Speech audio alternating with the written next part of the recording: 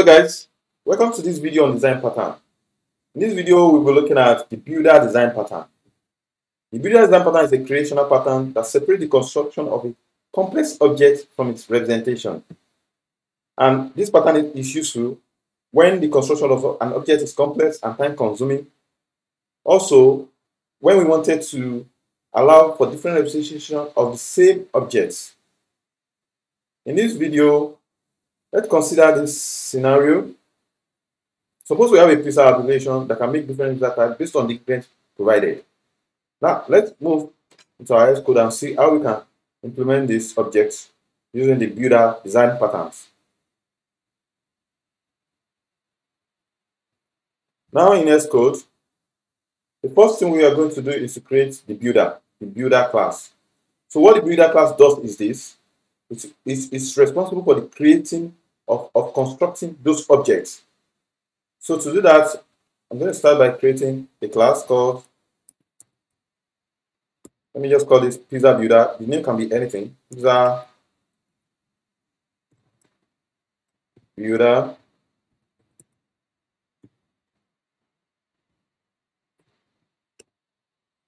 And let's declare some variables in here. Let me call this crust of type string.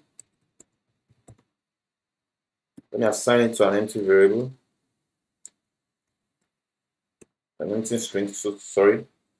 Let me declare another variable. Let's call this source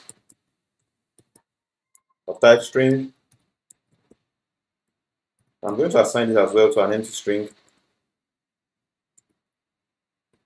Then lastly, I'm going to declare another variable called toppings.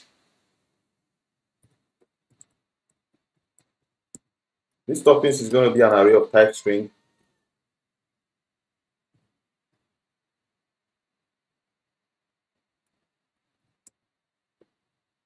And then I'm going to assign it to an empty array.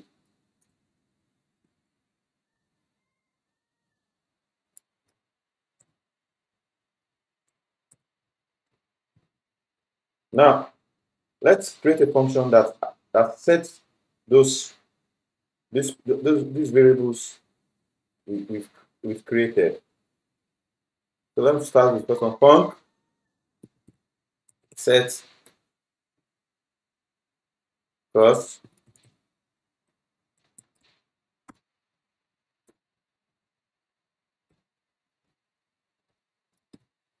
call this crust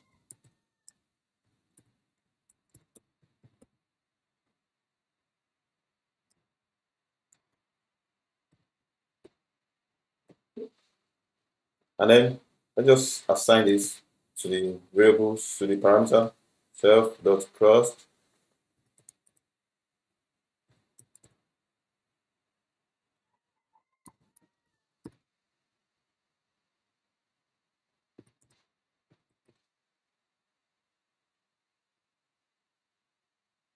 And in our application, the construction of this variable we are assigning to this variable might be more complex than this. So, for example, we can have so many logic in here before we arrive here. Let's say we have like so many logic here, but for brevity, we won't be doing that in this. So let me declare another variable. Let me call this set source. Func set source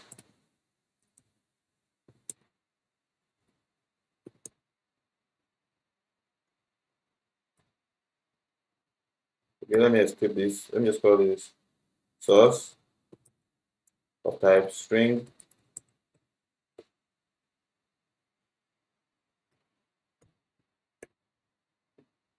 And then let's also set this self.source assigned to our parameter source. And lastly, let's also set the third variable, the toppings which we have. The func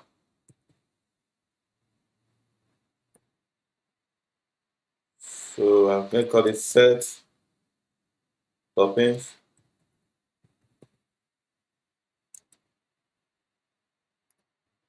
Let's call toppings of type string. And in this, we don't have any return type, so we take this out.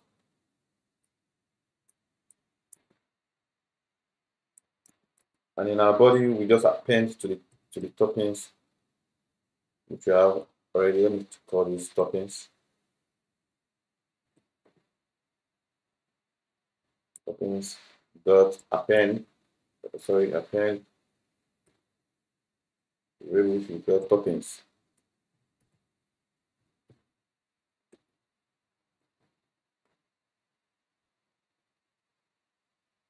And finally, in this for this our builder class, we are going to have a build method as well, which is going to construct the object we are trying to create. So you can say, so we have from build fixing no parameter, and it will return the object we are trying to construct. In this case, the object we've not created this product class, but the name is pizza.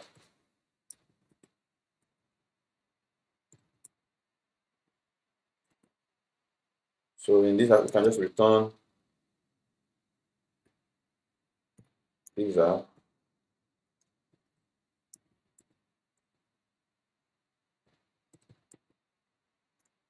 And then we pass in some parameters. So you can say crust, set to crust. We're going to define this class data. You can say source, to pass, source, and lastly toppings. We assign to topping.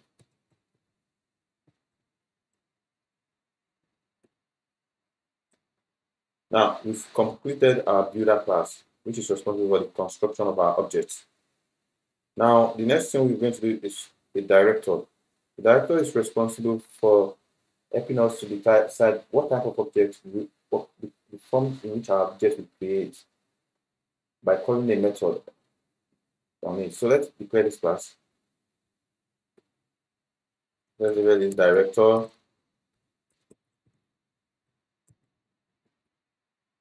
I'm going to say func. Oh, sorry, it's a class. Let's say class. I'll call this class pizza. For the other pizza.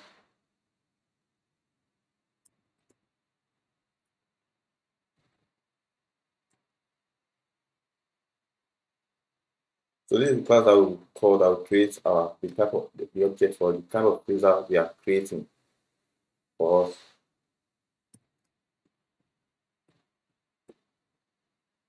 So let me call this func. Let's call this class order. I did this function, so sorry, this method order takes in no parameter and we return the pizza as well from this.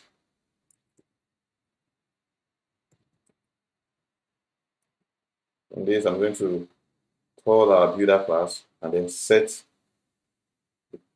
the type of pizza, set those variables which we declared using the method we create to set them. So for that, I'm going to say let builder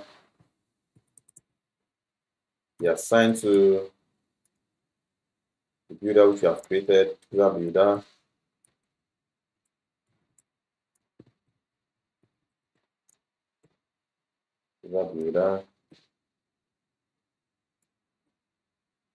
Check the name.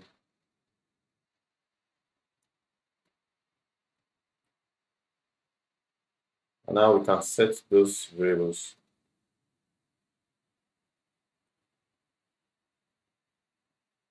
And say builder set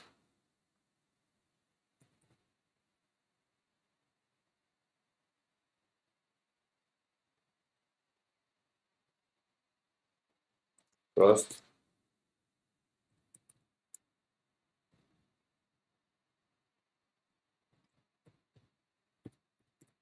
Let's say this one is thin crust. Let me say builder, set sauce.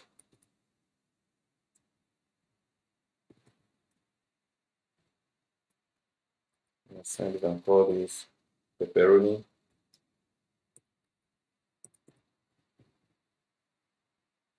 And let's just add some toppings. I'll just need to add the mushroom.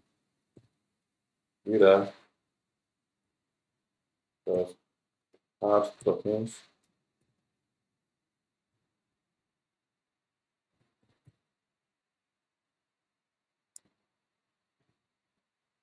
For this mushroom.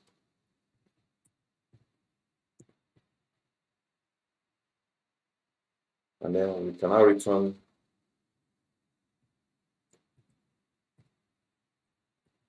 builder dot build, the build method which is in which construct those objects.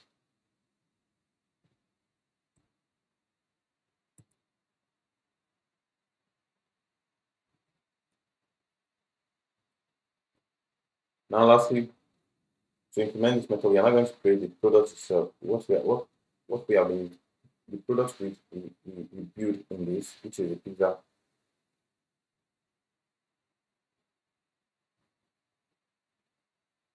So class, let me just call this product. Okay, class.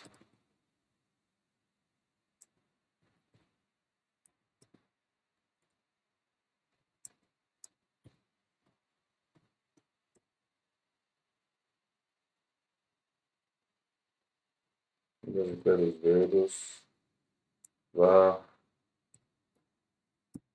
source cost. Sorry, let me just start with cost. Type string.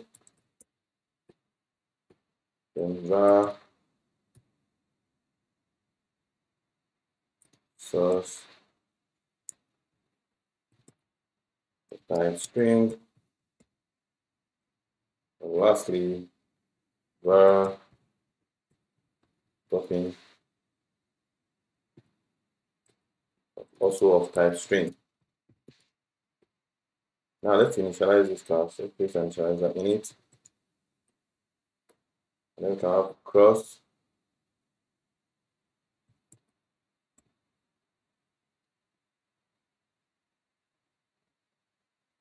of type string, source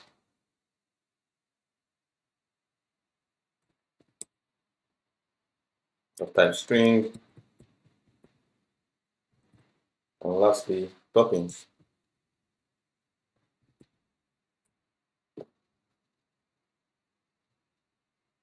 of an array of string of type array of string.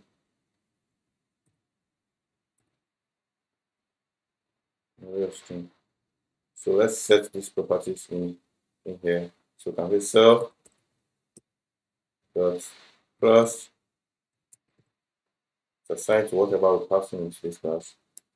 Assigned to cross self dot source is assigned to source self dot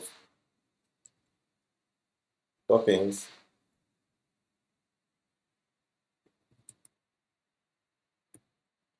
assigned to toppings.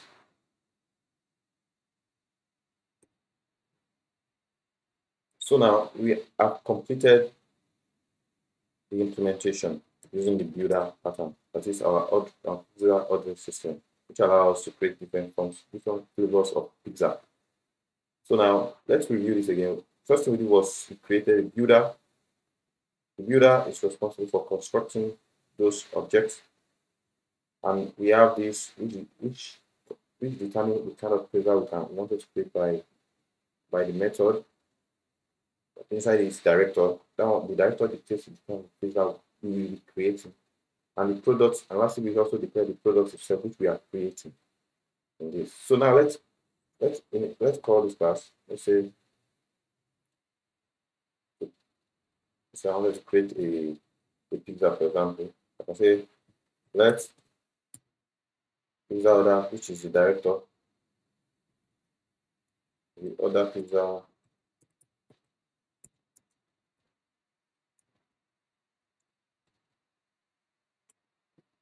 the director. Oh, sorry, let me just call this. Let me use this one to the old small cap.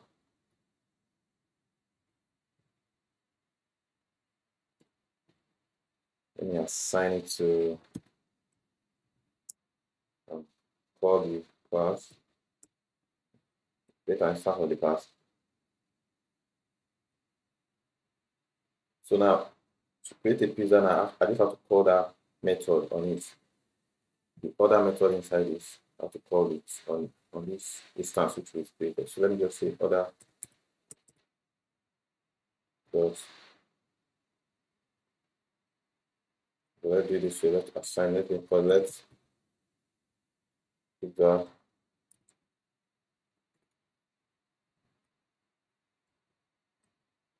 be assigned to pizza, other pizza,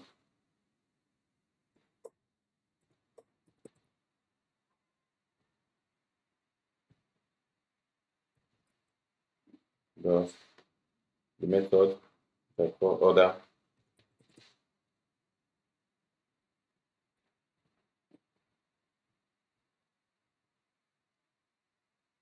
So now let's see now. We can print to the console the type of cross, the type of components we have.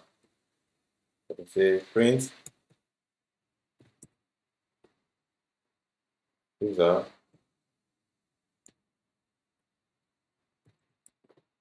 dot cost. Let's see what it gives to us. Let's see what it gives to us.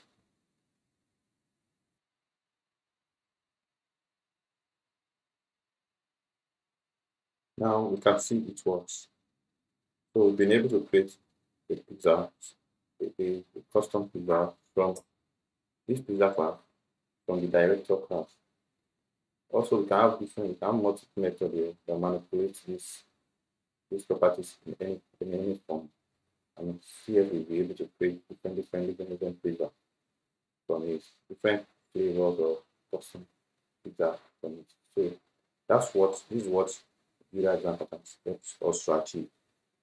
So in summary, the step we've taken in this are we first create a builder class that's responsible for the construction of an object. The second step we take that we created a director class that coordinates the construction of an object by calling appropriate method on the builder, which is that other method which we create in that other pizza.